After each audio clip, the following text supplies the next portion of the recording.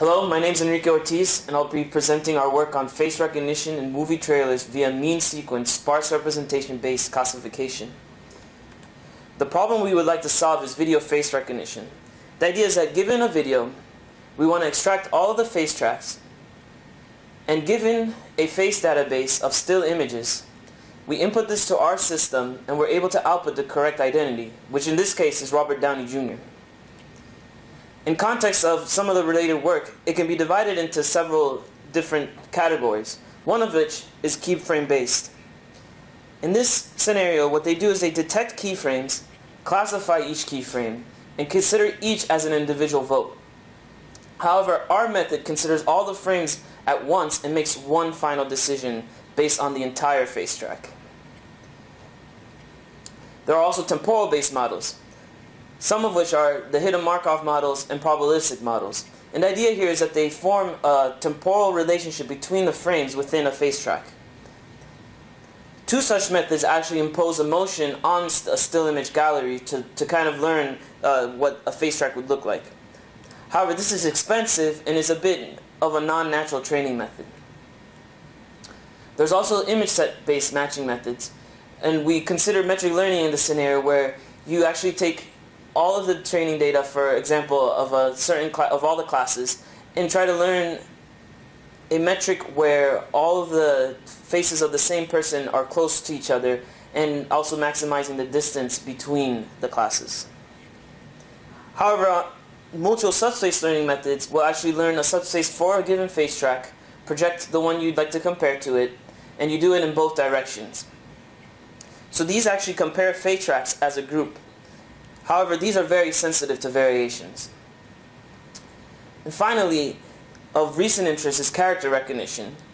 And in here, the goal is person identification.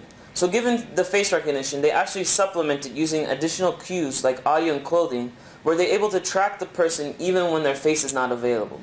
However, their face recognition techniques are actually rather simplistic. So we focus on the face recognition task and try to make it as good as possible. This is our face recognition pipeline.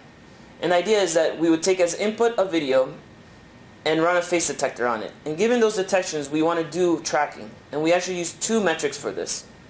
The first is an appearance-based metric where we compute a 3D color histogram for each of the frames, and we compute a histogram intersection between them. The next is a spatial relationship. And the idea here is that from frame to frame, a bounding box should not be moving too far from its original position in the previous frame. So there should be a very high overlap ratio. And here's an example from a given video here. For quantitative results, we actually manually annotated 5 movie trailers, and we look at the multiple object tracking precision and accuracy metrics. And you can see that we actually get competitive results with the method that's used a lot in the literature, which is a KLT-based method, which uses features tracking within the bounding boxes and the ratio of the matched features.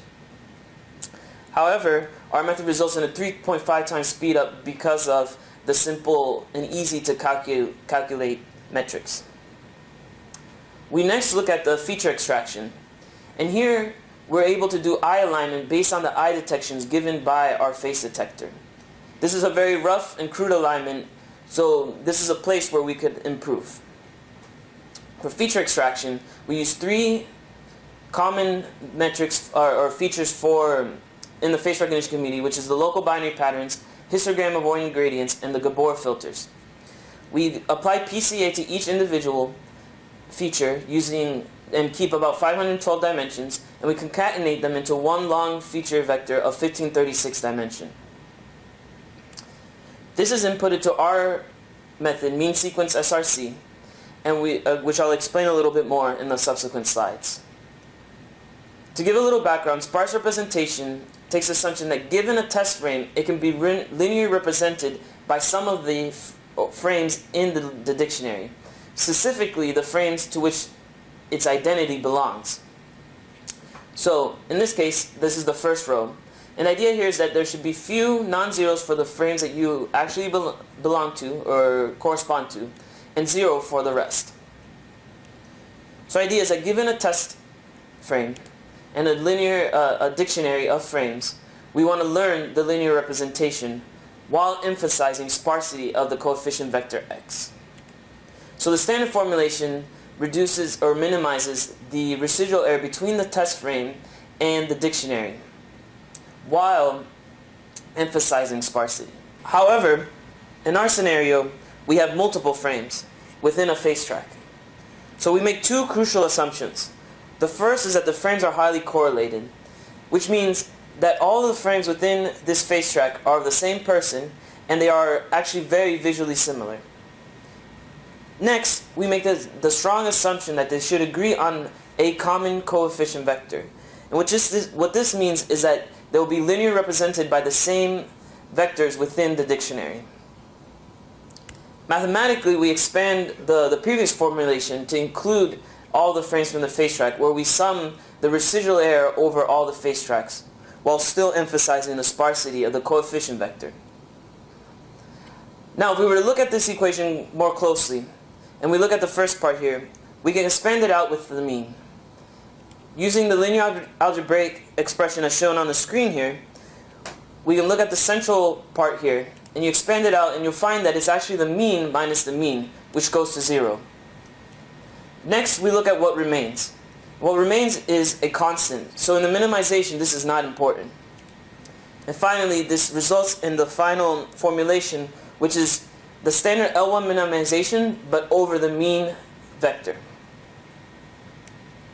For classification, we actually look at the per class residual error with respect to the mean and find the minimum to be the class that it belongs to.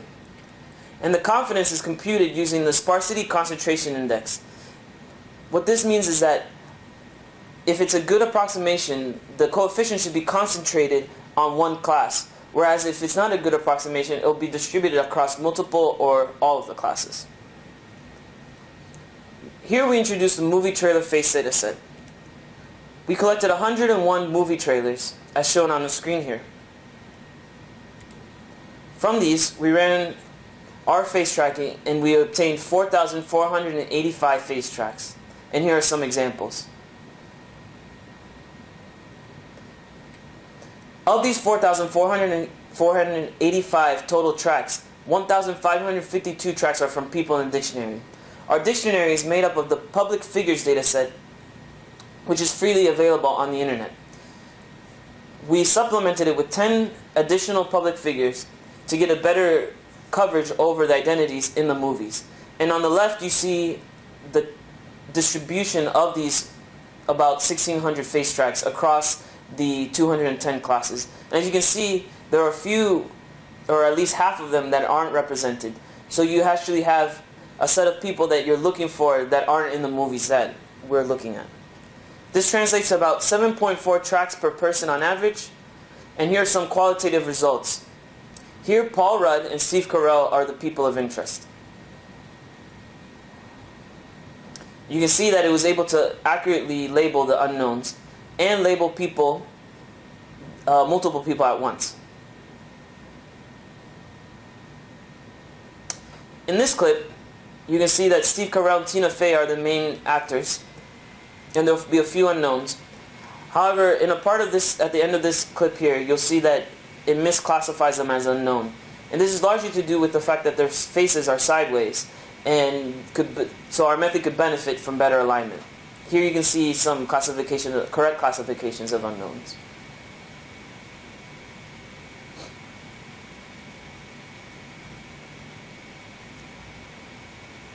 And this is our final clip. For quantitative results, we look at several methods. The first is a nearest neighbor based approach. And here what we do is we classify each frame using nearest neighbor, and we do voting, maximum voting here. And the average, we show average precision and the recall percentage at 90% precision. Here we use SVM in a similar fashion where we classify each frame and take max voting, and you see that's a very large increase in precision recall. Next we use LDML, which is a metric learning method for the training gallery to project the data into a space that's better for classification. However, we find that metric learning suffers in this case because of the domain transfer, where the still image gallery doesn't necessarily transfer well to the motion information. Next, we use an L2 approximation, which does away with the sparsity constraint, and you can see it still does pretty well. However, when we introduce the sparsity constraint using sparse representation on a single frame, you can see that average precision drops considerably, especially the recall at high precision. Next, we do SRC for every frame and do max voting, and there's another increase in average precision. And finally, our method results in the highest increase in average precision and recall at high precision. We see that it does even better than the voting technique because it's able to, in the averaging, it actually averages out some of the errors in the data. Next, we're going to show some results on already publicly available datasets. The first is the YouTube Faces dataset. The YouTube Faces dataset is actually a face verification dataset where we want to classify same versus not same. And they give 5,000 video pairs, half same, half not same, and divide into 10 folds with 500 pairs each. Our field of interest is actually face identification, and not only that, it's open universe face identification. So our method isn't specifically tuned for verification, but we wanted to show that it's able to do well in this scenario as well. And we find here are some examples from the same and the not same. And our method is actually competitive with the best currently published method.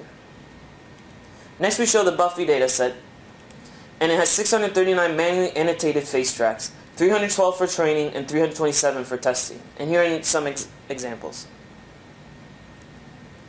Our method gets a slight improvement over the currently best method here. For the YouTube Celebrities dataset, there are 47 celebrities, which is about 1,910 video clips in total, which is approximately 41 clips per person. We have 3 training and 6 testing per person. And here are some examples. And our results have about a 6% improvement over the best currently published method. So in summary, we present a complete end-to-end system from face tracking to recognition of those face tracks. We provide a new movie trailer face dataset. We present an improved face tracker, and we show that we obtain state-of-the-art performance on open universe face identification, which means that we do really well not only identifying but also rejecting unknowns.